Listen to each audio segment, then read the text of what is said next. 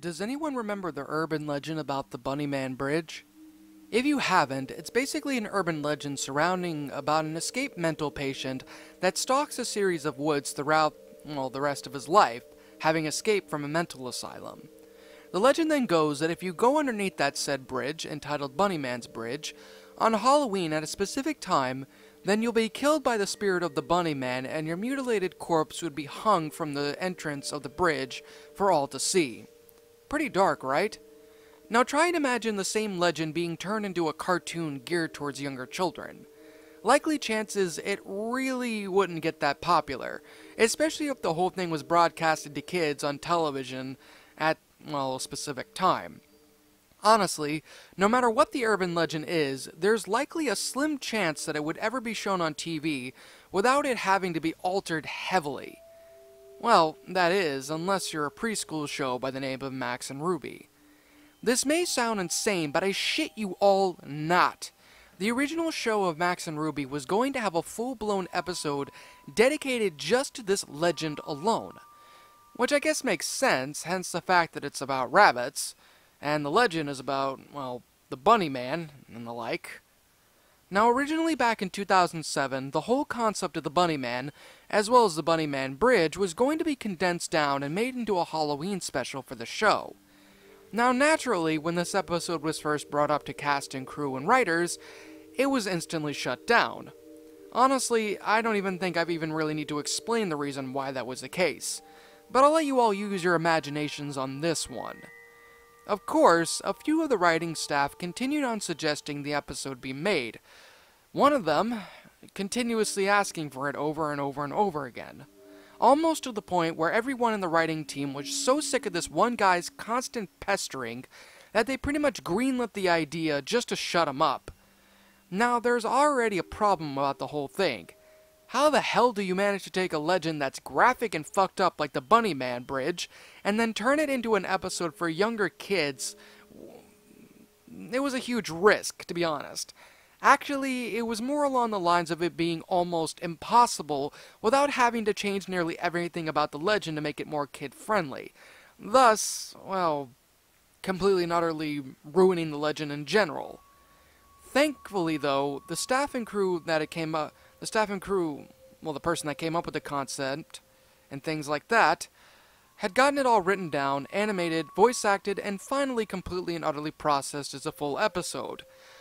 Only for it to be swiftly rejected by the higher-ups, and the man who was responsible for pestering the writers into making this episode getting fired and blacklisted from many major cartoon corporations.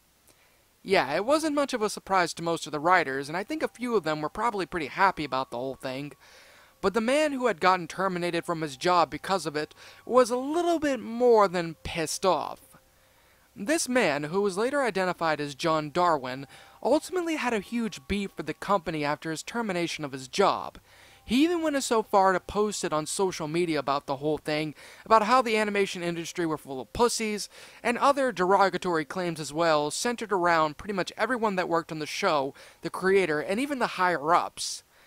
Coming to no shock to anyone, the man's rant was swiftly taken off the internet, and Nickelodeon themselves had their lawyers send in a cease and desist letter to John in order to make sure to stand clear of any kind of defamation suit in the future. Now, did this stop John in any way? Well, yes and no. At least to the extent, throughout the years. From what I've been told by a few colleagues of mine who knew about this man, hence why I know so much about him and the events of the story, he pretty much did the only thing that he could pretty much do at this point.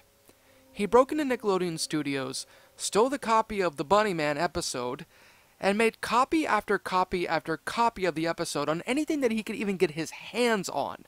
CDs, DVD-Rs, VHS tapes, USB drives, and even at one point in time, at least I think, used a floppy disk to see whether or not if it would store properly.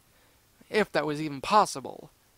Then, as if he hadn't had enough, he then went so far to go out and start selling a few of the CDs and VHS tapes to various vendors and the like, who in turn sold them to people at their store for a couple of bucks.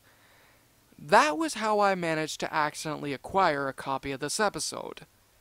Now, while I still do have the tape in my possession, and I can't exactly really remember where I got it from, it has been some time since I've actually checked to see if this tape still works or not.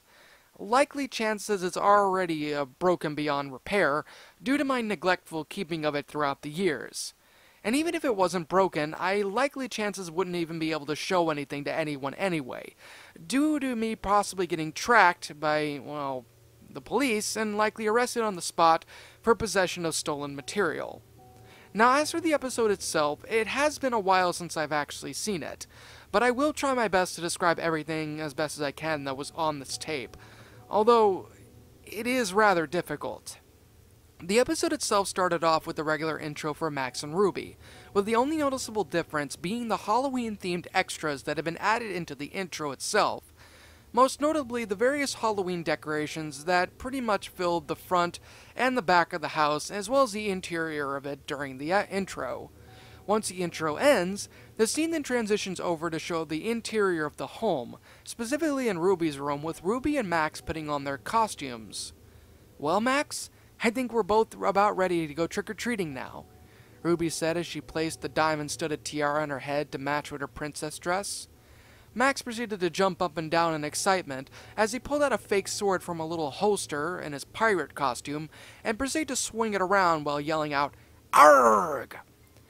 Ruby then giggles at Max's little antics and then proceeds to take Max's hand, and they both go out of the room, down the stairs, and then towards the kitchen where a pair of pumpkin jack-o'-lantern buckets are awaiting them. "You don't want to forget about these, Max," Ruby said, handing her younger brother a bucket.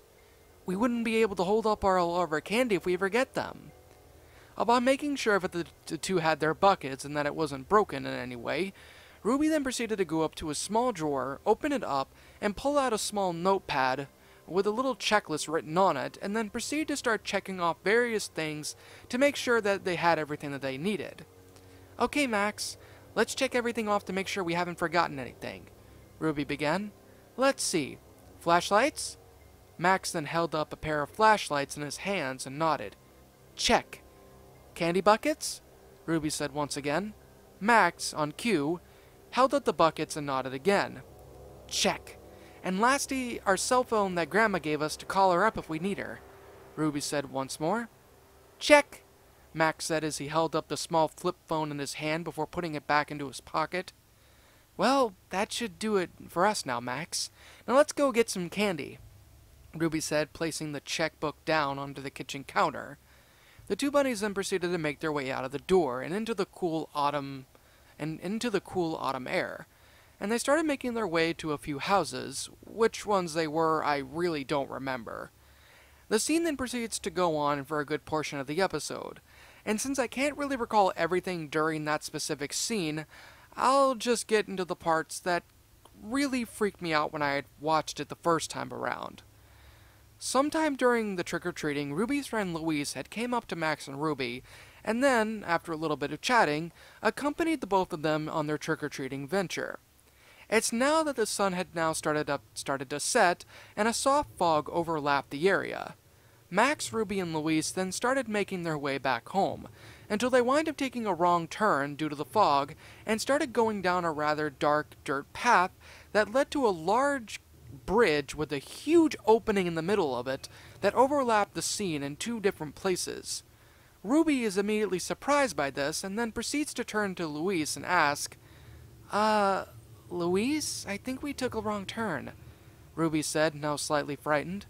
"Yeah, I think we did. But why does this bridge look so familiar?" Louise said as she placed a hand on her chin to kind of figure out what it was. It didn't take long for her eyes to immediately light up, and a smile to plaster itself on her face.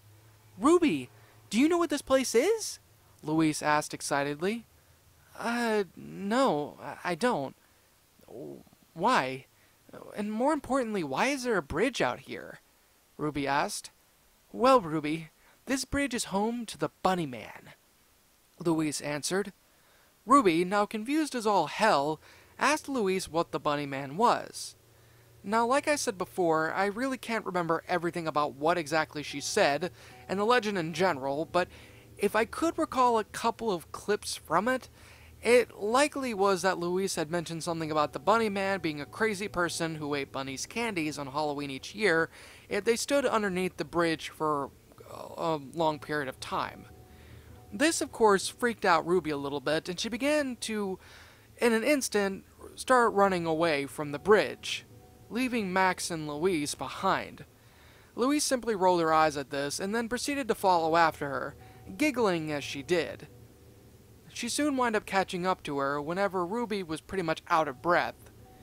Come on, Ruby, it's not real. It's just a dumb old legend that some older bunnies made up to keep younger bunnies from going down this trail, Louise said, chuckling.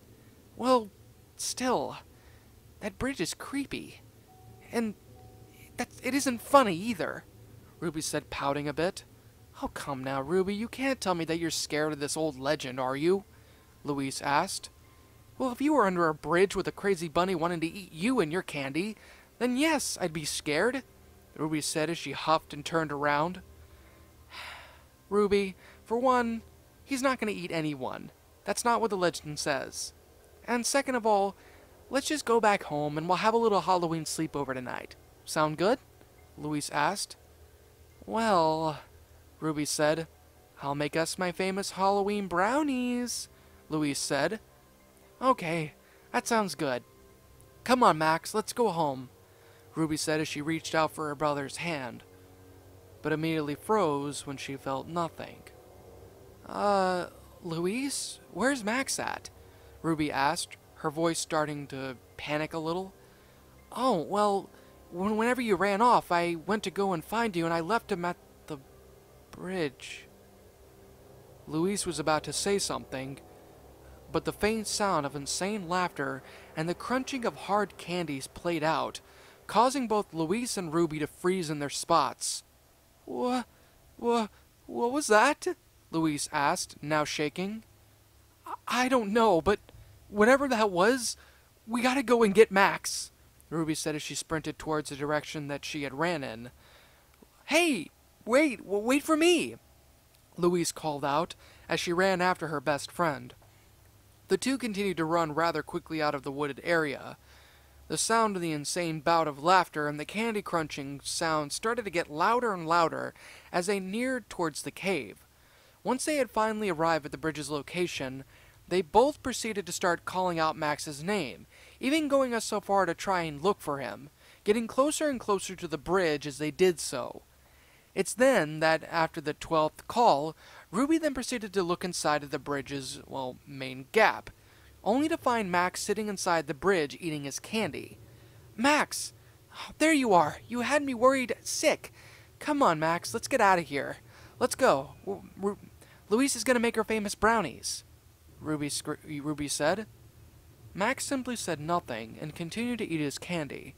As he did, a figure of what I assumed was the bunny man slowly started making his way towards the young rabbit.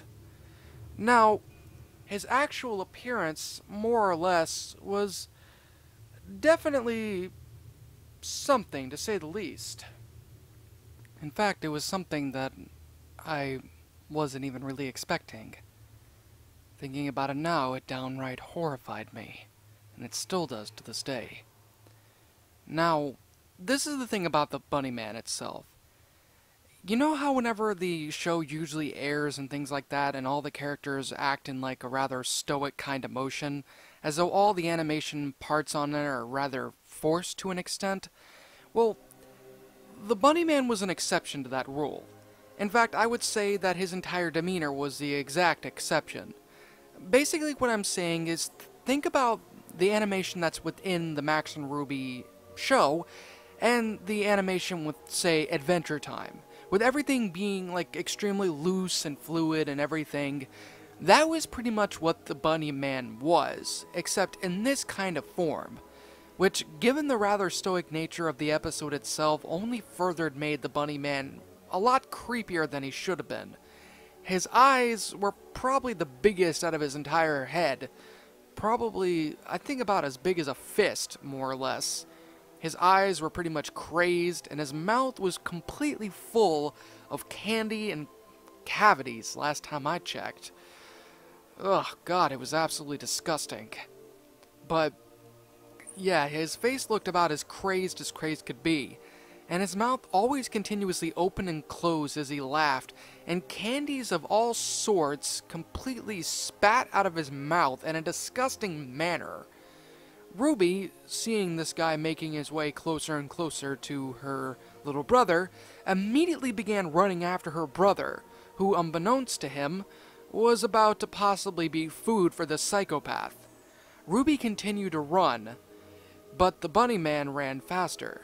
Ruby literally did everything that she possibly could try and do to get Max's attention, yelling at him, telling him to leave, even going as so far to threaten punishment if he didn't comply with her demands, like taking away his big red elephant or taking away his toys. All of which didn't even bother getting to Max. He didn't look up, he just kept eating his candy. It was as if he couldn't even hear her at all, despite her getting closer and closer to him. Unfortunately for Ruby, though, she didn't make it in time.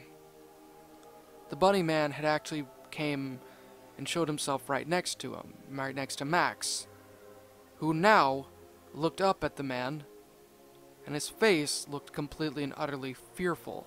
His pupils grew tiny, and he struggled to move away. The scene then cut back to Ruby, who practically stood there in horror, as a sudden screaming of Max rang out off-screen. Ruby could only watch as the bunny man's insane bout of laughter turned into the sound of him opening up his mouth and swallowing Max whole. Still off-screen, but from what I do remember, it was more or less in a shadow kind of way. There really wasn't any crunching or anything, just a comedic swallow.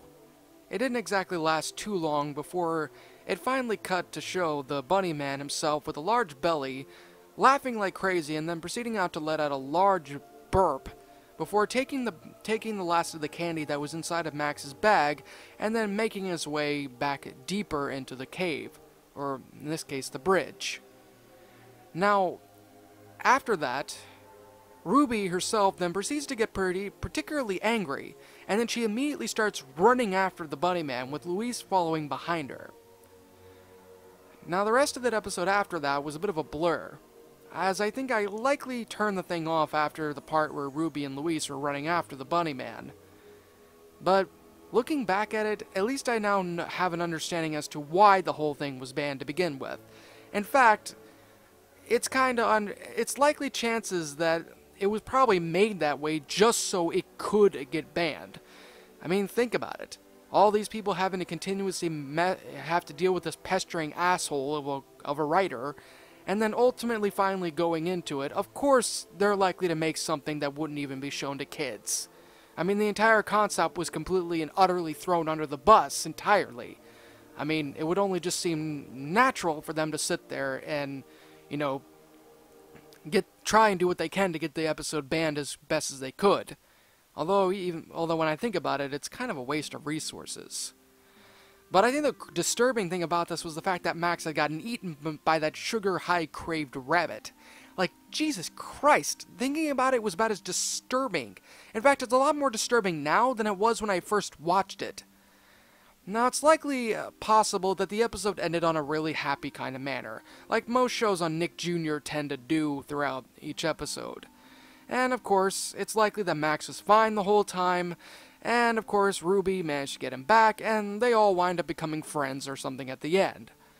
However, I'm not likely going to be able to find that out, as, like I said before, the tape was pretty much damaged. If I can ever get a copy of this episode again, if they're still being sold by this person, then I'll make sure of it to update this post with the actual ending of it as soon as I'm able to. Until then, though, that's pretty much all I can remember. But I'm going to do everything that I possibly can to make sure of it, that I get another tape of this, or at least I get it cleaned or something, and be able to properly give a better ending to this. So yeah. Wish me the best of luck, because honestly, I'm gonna need every ounce of it. In fear and surprise, as your eyes widen, your mouth goes dry with each battered breath. You try to scream, your mind begs to leave, glued to your computer screen. The killers they slash, the tapes burn and crash.